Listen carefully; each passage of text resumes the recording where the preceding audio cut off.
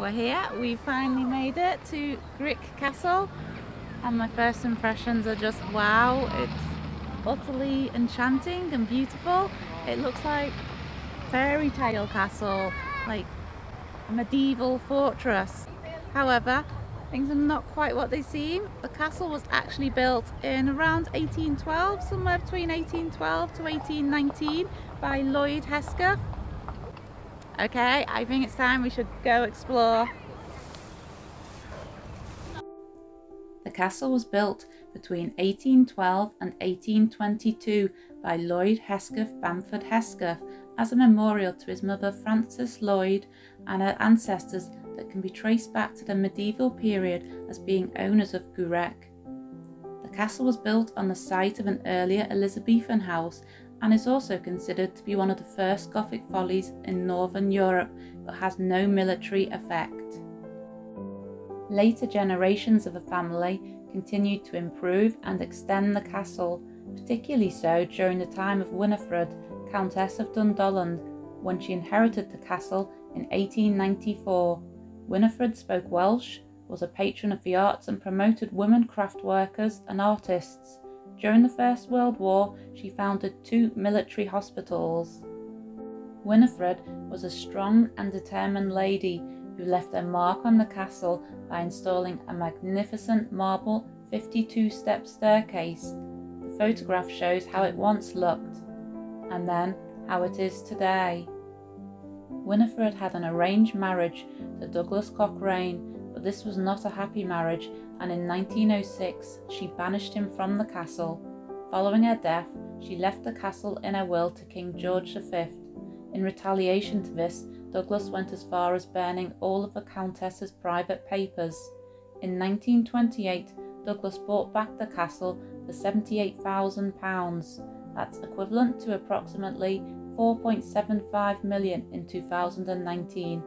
In order to buy back the castle, Douglas sold most of the castle's contents to fund the purchase. During the castle's heyday, it boasted an astonishing 128 rooms. These included outbuildings, 28 bedrooms, an inner and outer hall, 2 smoke rooms, a dining room, study, billiards room, drawing room, and more. It also had 19 embattled towers. Many of these are still standing and help to give the castle a real fairy tale appearance. During the Second World War, the castle housed 200 Jewish refugees as part of the Kindertransport program. Following the war, the castle was open to the public and enjoyed a number of years being a popular tourist attraction in the 1970s. Sadly, the castle's decline came in the 1980s for a number of reasons. One is it attracted scooterists from across Britain, and some behaved in an antisocial manner, causing considerable damage. The castle was closed to the public and was subsequently owned by a number of businesses who promised renovation and great things for the castle's future, but these plans did not come to be, and the castle was further vandalised and looted. Thankfully, the castle's fortunes did change though, and I'll tell you about that in just a moment. But first of all, I'd like to show you the delightful gardens, which were mostly planted by Lloyd Hesketh Bamford Hesketh's son, Robert Bamford Hesketh, and his wife Ellen in the 1870s. I'm just having a look around the beautiful gardens that Robert and Ellen planted. And up here, you can see one of the monkey trees. This huge Gothic style castle may not be that old, built around 1812 just after, and it doesn't have any practical defences, but it is so beautiful, enchanting, and it makes such an impact. It is so immense. It's certainly stolen my heart, this place.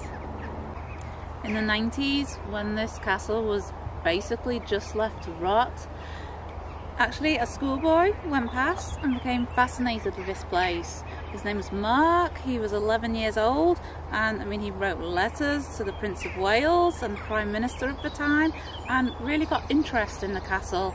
He has since done a hell of a lot for the place. He's set up a trust, and his castle's now back in public ownership and slowly being restored bit by bit. I will add links on my blog post on my website to the Castle Trust, so you can get involved, and it'll tell you how to get here. Come and visit if you'd like to. I have got to say, it's really cheap to get in here, and there's a lot to see and do. Have a look around. Lots of nice green places for a picnic. I definitely recommend coming here. Only point I would like to say is it's not really wheelchair access. I don't think you could get a wheelchair up here, but otherwise it's a beautiful place. Okay, thank you guys for watching today and sharing my experience of exploring the castle. I do hope you've enjoyed it. Please do hit the like button and subscribe to my channel, and until next time, take care.